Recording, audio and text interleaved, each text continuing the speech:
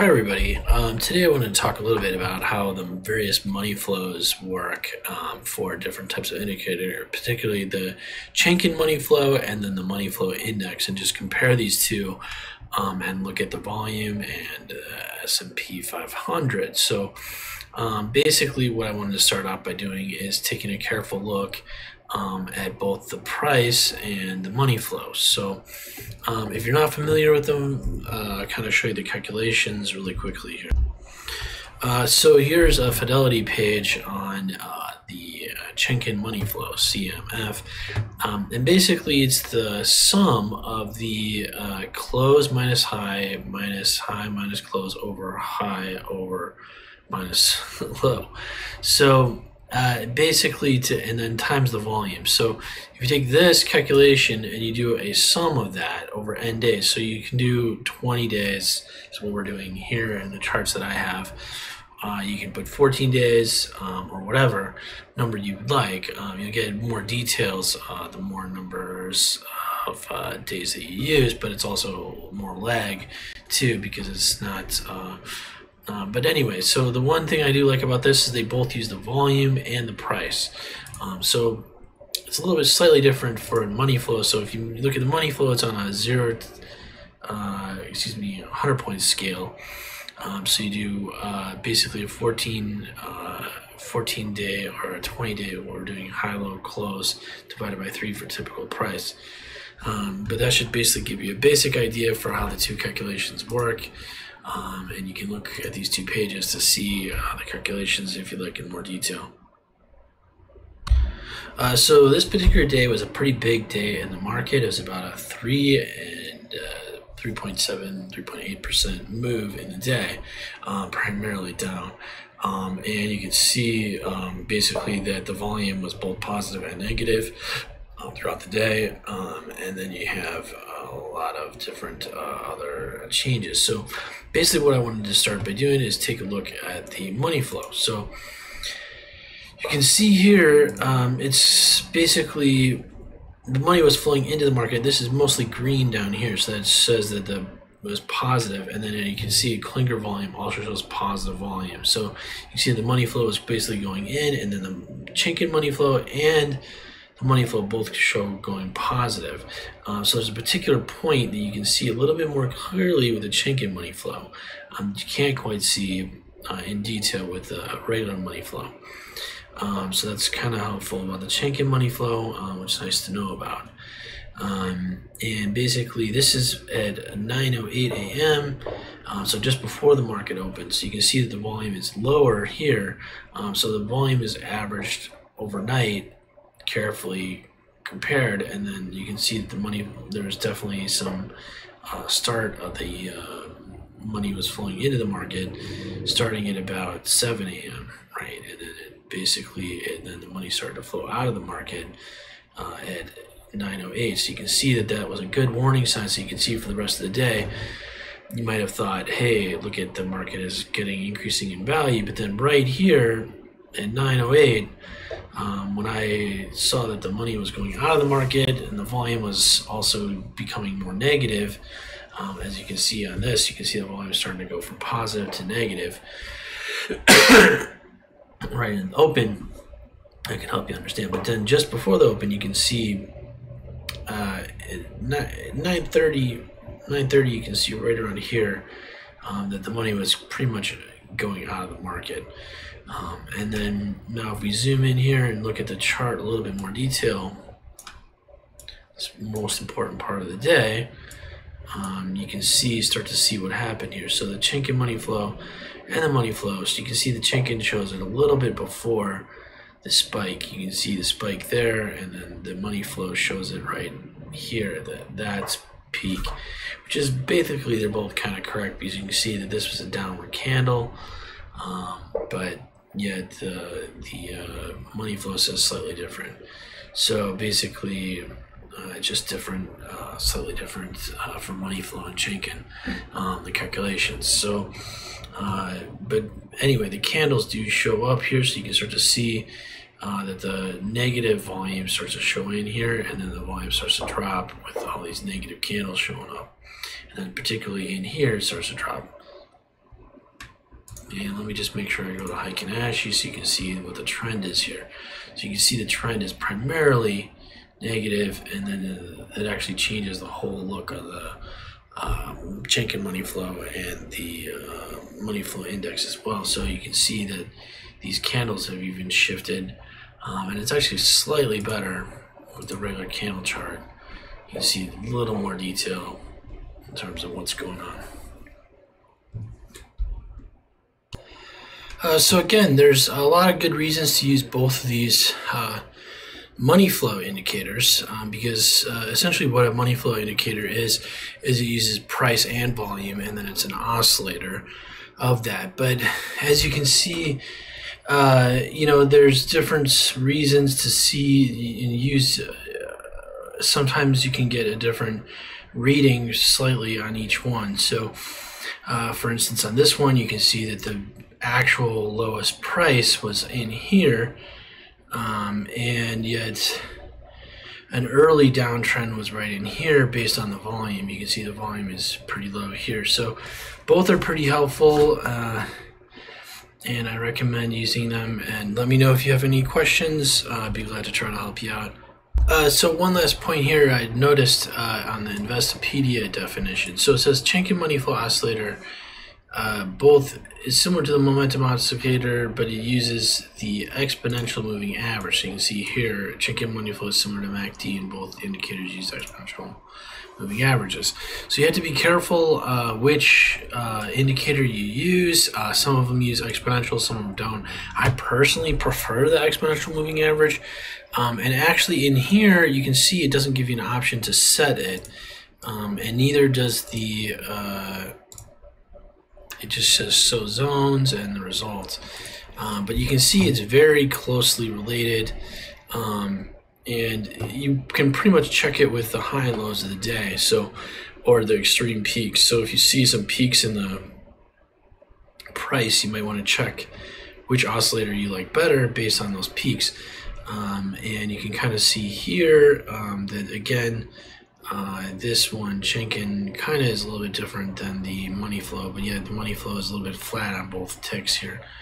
And then the Chaikin is showing you more of a downtrend on this. So they're slightly different, just ever so slightly, and you can really use both of them, but it's maybe best just use one or the other, otherwise you can get pretty collided up with your charts. So I'm going to do one last thing. I'm going to add the RSI oscillator here in green, and then you can see, let me see if I can find it here, RSI, Relative Strength Index.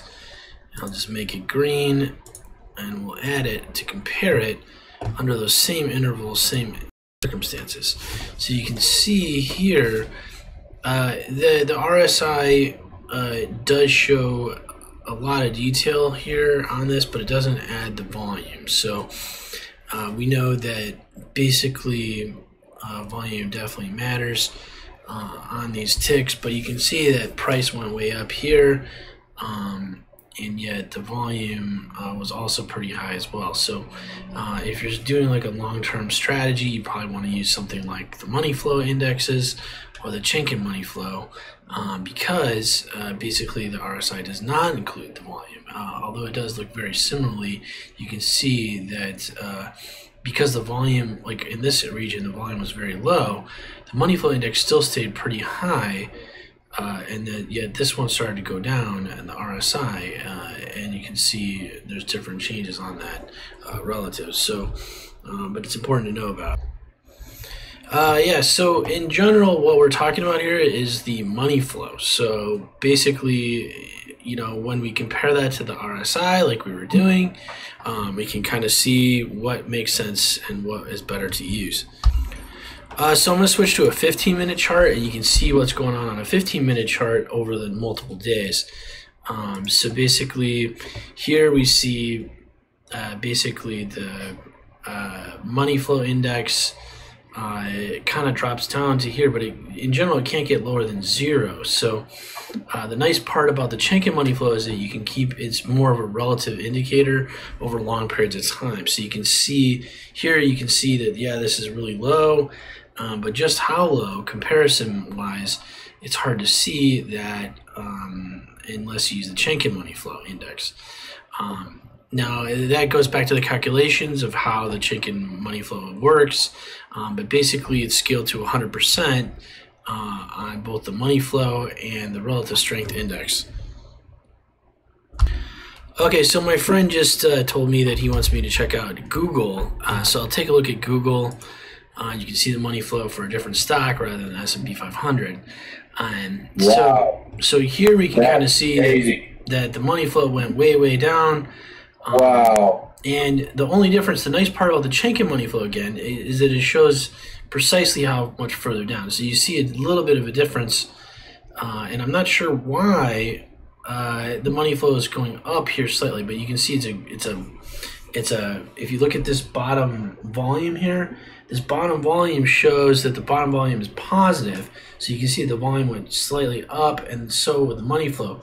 Whereas the RSI indicator only went up slightly on that tick. Actually, the money flow went up more because it was actually a pretty strong move. So that's an institutional liquidation there, it looks like. That's a lot of money, right? Yeah, so that's another concern about using... That's not a retail liquidation. That's obviously an institutional liquidation from Google. Yeah, so it really depends. It's hard to say who liquidated these, but we can see that this is a big day for the market. This is a 5% drop, 5.5, almost 5.5% drop in the whole market here, right? And actually, interestingly, on the RSI indicator, you can see the RSI shows slightly before, and I actually like to use the ultimate index. There's one called the ultimate oscillator. It's just like the RSI, and I'll bring it up here, except for it's a little bit more detailed. You can see here on the ultimate indicator, it kind of bounces up and down a little bit more, but actually RSI looks a little bit cleaner relative to the actual price movement here. But you can see that there's just slight things that you want to maybe notice that are hard to notice. So here you can see it went up slightly, and you can see up slightly here on the actual price. But it's harder to see that on the RSI, and it's pretty hard to see that in this because basically the volume is flat. So again, the goal of this is not really to study the RSI or the ultimate indicator. It's primarily to compare these two indicators, the Chaikin and any others. But I'm sorry, you're going to ask a question? Oh, I'm just listening. I was going to say, I'm listening to you. Yeah. So, I mean, in general, there's just a lot. You're not sure who's because that seems to me to be some sort of institutional dump from that. I mean, that looks like a pretty serious money flow. So we would have to change this to the 1 minute. So I'm on the 15-minute right now. Institution is bailing on Google. Yeah, so I'm switching it to the 1 minute. And we can probably tell from the types of so here again we're trying to compare the Chaikin money flow versus the regular money flow index, right? And we can see that the money flowing in here, this is at a different time frame, right? So you have to look at where the time is on these, and you can see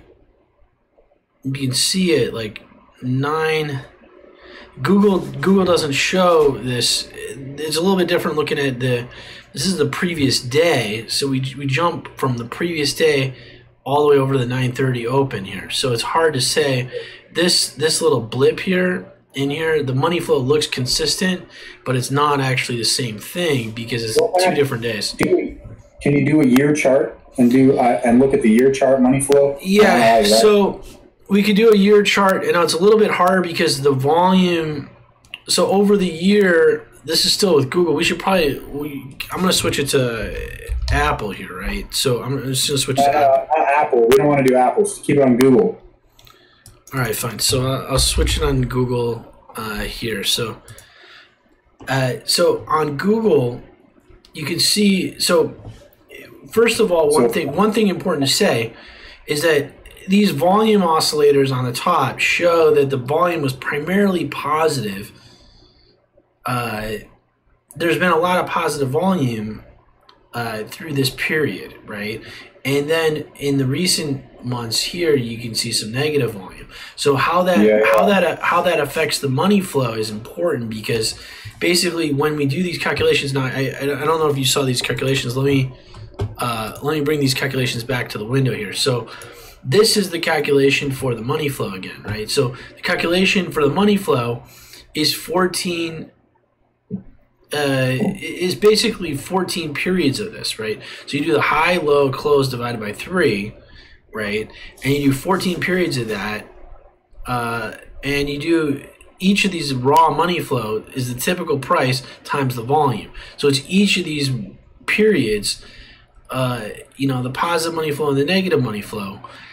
And I don't really even like the way they explain it, so you have to look at several different versions.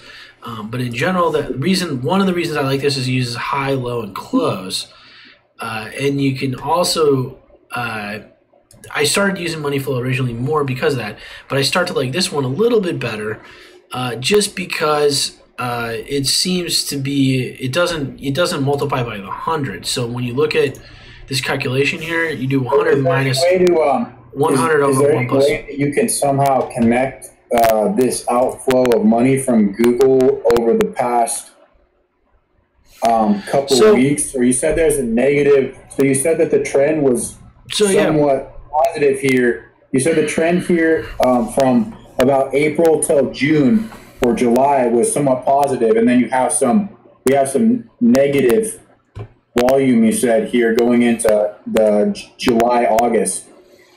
Is there any way that you can kind of rationalize that this structure here is somehow responsible for causing what's the word I'm looking for? So what is it in capitalist terms? So it's hard to say what causes the money flow. So we would have to say that we'd have to look at previous sections of the money general flow. Market trend is what I'm trying to ask. So, for example, this. I'm Josh. I'm from Weston Associates.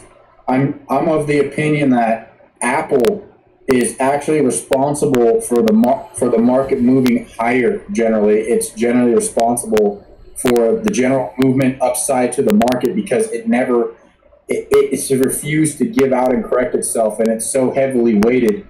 So I'm just curious if there's any way that this sell-off could have been somehow spurred by a massive kind of accumulation. So we could graph Apple on top of the Google plot here, for instance, right? So you can start to say, but this is money flow only for Google down here, right? So you can see that this was it's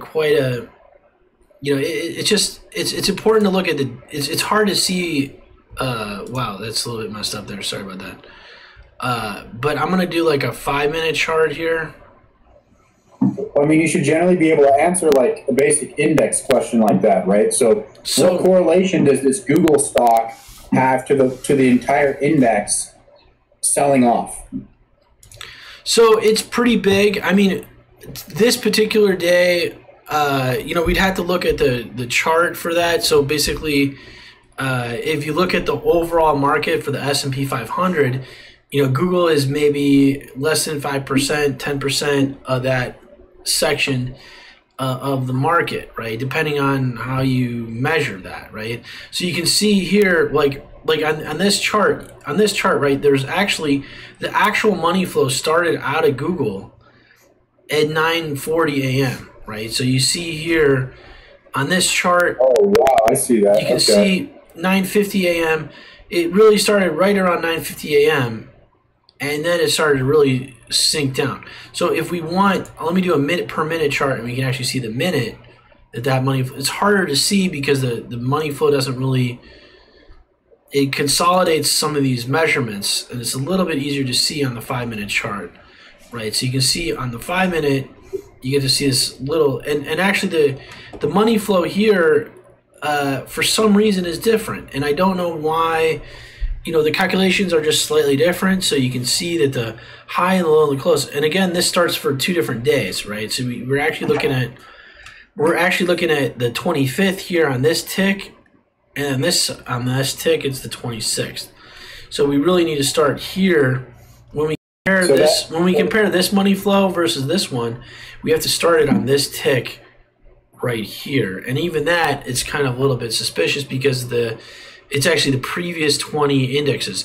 And when you specify these on the periods here, the money flow is typically done with 14 periods. And I wanted to compare it. So if I change this to a 14 period money flow, it's going to change everything, right? So it's a little bit sharper. The nice part about a 14 period money flow is that it's a little bit less laggy. So it is nice to do that. I can change this one to 14 as well. We can do them both on 14. And then we can start to see which we think is more laggy than the other. And that's really a debate because here... So how come the Chaikin one changed from being flat at that point to having a slope now? So if you look at the volume down here, right? So basically, this is a bad instance to look at. It's better to look at like an instance like right in here because this is further along in the day. So let's do a minute chart. First of all, let me change it back to the minute chart so I can answer your question correctly. So now it's using 14 periods. So 14 minutes prior to this blip here of 10:10. So the problem is that this peak here shows up at 10:17. You see that? Which is too late. It's too late by that time. So it's a little bit laggy in the indicator, right? So and you can see there's a blip earlier, and that's because some of the tick does affect it. But in general, this is why you want to use exponential indicators, right? Because an exponential indicator keeps the most recent data as the most important. And you can also see the clinger. So this one shows the positive volume almost per the same tick, which is really nice. And it's an exponential. This particular one is an exponential indicator, which is great, right? So, and you can see as a result, if you zoom in here, it's almost per tick correct, right? So you can see right here, it also shows a peak for peak on it, right? So, but we're really trying to look at this indicator here because we're trying to get an overall flow. So it might be later on. So if we're actually looking at the stock market, we can see that the money flow was going in up until about this point, right? And it even shows the drop right here, but it just doesn't show. It just doesn't show all the details correctly. Then the money flow goes back up when it's selling, or what's happening here with this up and down moving in the Chaikin money flow? So basically, what happens? Is it going up and down like that? So that's because of the way that the calculation is made. So if you look at, let me bring the chart back over here for you, Josh. So if you look at this, if you look at the way the calculation is made here, this is an example here. So another example showing how this would work, right? So it's basically, this is now we're using the 14 period, right?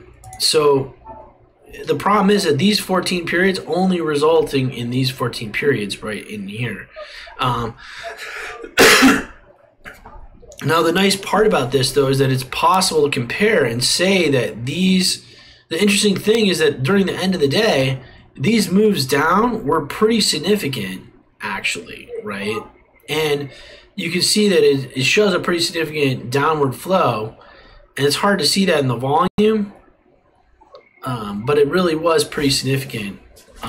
So let's go back. Let's go back to the year chart. Even though this is pretty significant here too. Let's go to March 3rd and check the money flow scenario on Google on March 3rd. So if we want to do that, so basically back in here, these per day ones maybe work a little bit better, but you can see again, you can see like here it looks a little bit laggy maybe. So like back in March, here's March 3rd, right? So we see, first of all, we see some negative. March. So what does it look like in March? So it looks like there's a pretty substantial money flow there. Yeah, so we could say, but there was some for the couple days here. There was a couple days of pretty good money flowing into the into Google, right? So it goes up. So where does the top out here? The top. So that's in. That tops. So the top is right around here, right? But actually the further top is over here, right? So the actual top. Oh, that's just 1 month. So in March there was an entire. So that was right. So that's exactly right. So March to April, exactly 30 days. There's a dramatic rise there in the money flow. Why is that? So we'd have to compare that. We'd have to compare that to some other stocks too, potentially, right? And then look at maybe the whole S&P 500 and look at particular news events for Google and some other fundamental analysis, technical analysis. So how does that compare to this? You were talking about there's negative volume here coming in at the very last month. What's the time frame on the negative volume that comes into Google here according to the cleaner volume? So let me first of all let's zoom in. Let's zoom in here so we can see what's going on, right? So first of all, the most important there seems to be something wrong with the chart right now, and I'm a little bit sorry about this. I don't know why it shows positive here, but basically in general, this big flow, Google. If you look at this S&P 500, I'm trying to compare this to the SPY. So you can see that Google and the SPY, the SPY is this blue line now, right? And you can kind of see what's going on, right, a little bit. So basically, is Google faster than the SPY? Yes, probably, right? So you can see that it drops faster, and then it also maybe comes up faster because it almost hits here on the same point. But Josh, these kind of questions are tough to say because, in general, what we're trying to do here is use these indicators to make points on a buy or sell decision, right? So typically what happens is that you try to use these indicators to kind of find patterns. Right. So you can say that if obviously there's some sort of pattern that's formed here from some sort of work ethic. I would call it a work ethic. Looking at that money flow chart, I'm kind of an amateur, but it seems to me that there's some sort of work ethic here because you got to think about it. It's a company, so there's some sort of ethic in the company, and it seems to me that that period from March to April was some sort of the ethics were very high there. And something's happened here towards the end where go back to where that chart was that you saw, the money flow again. So for the year. So this is the year chart right now. So this is the Chaikin. So I'm gonna use Chaikin money flow because it's slightly more detailed. It's changing. There's no big rise here from April to March now. March to April. I guess there's a small one here. How come the size changed? Well, so here's the thing, right? So the price was going up, right? And there was money going into the market. So why is this chart? The chart's different now. March, April. It was like a large developing. Well, I added SPY on top of this. I'm talking about the Chaikin money flow. That's what we're looking at. Okay, so it's changed now. So it could be that. So there's different charts. So basically, if I use a Chaikin Ashi, which I usually like to use, it will change it slightly sometimes. So you can see that the details are actually more with the candlestick chart than the Chaikin Ashi. But sometimes it's nice to use Chaikin Ashi because it gives you kind of the midpoints. Like you're looking back here at March, April. Is that it? That's March, April? Back here all the way? So, for example, March and April. So here's a question, right? So here's a question for you. So back in. So this is what I'm looking at. So So this is March and April, and then you can see here.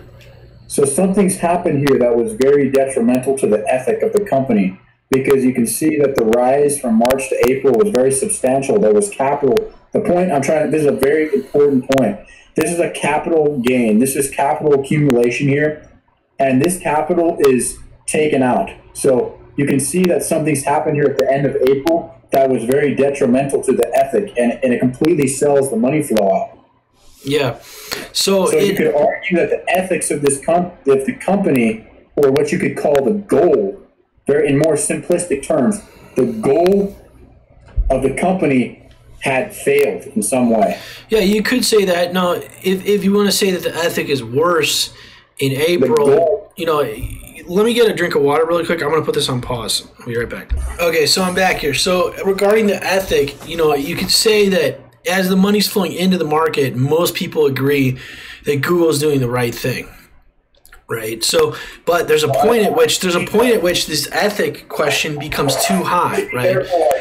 And you basically have a point where you get too high in the market, and that's an overbought region, right? And this detects it here. You can see this is saying overbought, and the Chaikin money flow doesn't really do that the same way. It's better to do that relatively comparatively, right? You can say that back in here, there was probably a similar attitude about Google. So that's very terrible. That's almost as worse. So what I'm trying to say is that kind of exit is very comparable to the exit that happened over the last 3 days in the money flow. It's that dramatic. Yeah, it was pretty dramatic here. Now you can see that this was more on the, once we hit that peak, you can see the peak is actually up in here at the start of the year, right? So, and basically then, but the real drop happened. So this drop that we've been seeing recently is significant, but it actually involved a little bit of a pullback too, right? So basically we don't know, we can compare it, people are not as unhappy. They were really unhappy. They felt really cheated out maybe back here in April, right? January, February, March, April. Can you do me that's pull up the that's compare it, that like you did, compare it to WTI oil. So if we want to do this with oil. No, just compare this chart with WTI oil. So I'm going to do put the blue line hold on, I'm doing the micro WTI crude oil. Okay, now do that and just do it with Google. Well, hold on. I want to look at it separately as a separate beast entirely. So I want to see the oil price in conjunction with that Google money flow. All right, so let's get back here.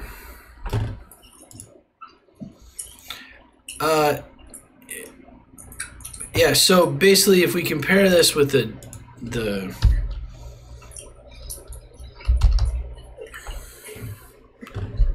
micro crude oil.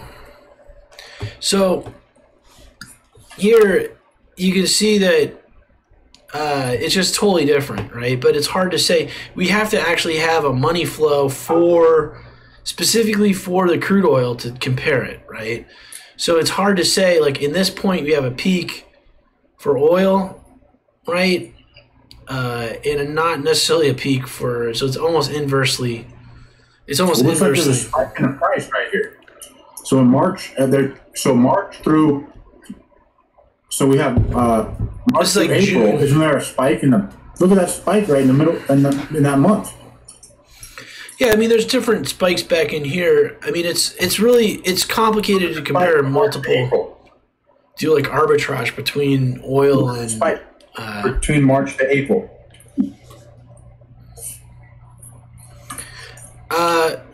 Okay, so hold on. So I just want to make sure that you're understanding the Chaikin money flow and the other one. So Josh, going back to these calculations, these calculations should make sense to you, right? So basically, okay. You haven't. So this is the basic equation for Chaikin money flow, right? So when you ask yourself which you like, and I can make it a little bit bigger, I think.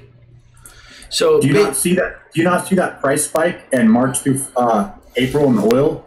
Yeah, but Josh, before we get into a detailed thing like that, you got to make sure that you understand how the calculation is made, right?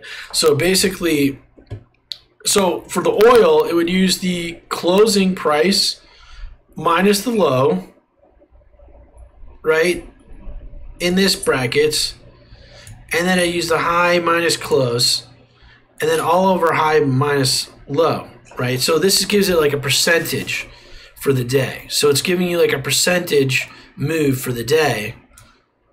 And you take all that and you multiply it times the volume, right? So it's very similar. These two calculations are very similar, except you take a typical price. Here, now you do typical price times volume. It's a little bit simpler to understand for money flow. But just because it's simpler doesn't mean it's better necessarily. But anyway, I want to close off this video for the sake of the YouTube, because I'm just going to upload it to YouTube and stuff like that. But basically, you know, they're both very similar. As you can see on the graphs, they show very similar kind of points. Now, the difference, the key point here is that when you use an oscillator that is dependent on this 100% range thing, you can only go up to 100%. That's it. In the Chaikin money flow, it can go up to any number at all, so which is nice, because then you can start tracing back. Like here we see these two look basically the same, but it looks slightly more for this, right? And you can see here it's actually the other way around, right? This one shows slightly more here, whereas this one shows slightly more there. So it's just slightly. So can you say that would you say that the price, the entire price of Google, the trend you can see there, the up and down movement for the last 4 months, how far has it been going up and down right here? It starts in June. So, and it rises and falls, rises and falls, rises and falls, rises and falls. So it an looks oscillator, to me like that's some way influenced by the money flow.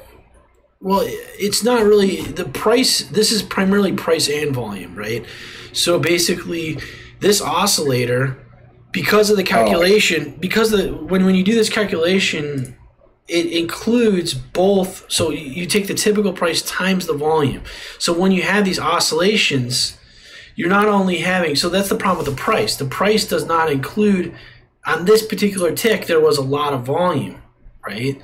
And so on the oscillator will actually go up slightly more than this. It will still, they're both going up, but it actually reflects kind of delayed. So it's just the main use for this is to make it simpler to understand.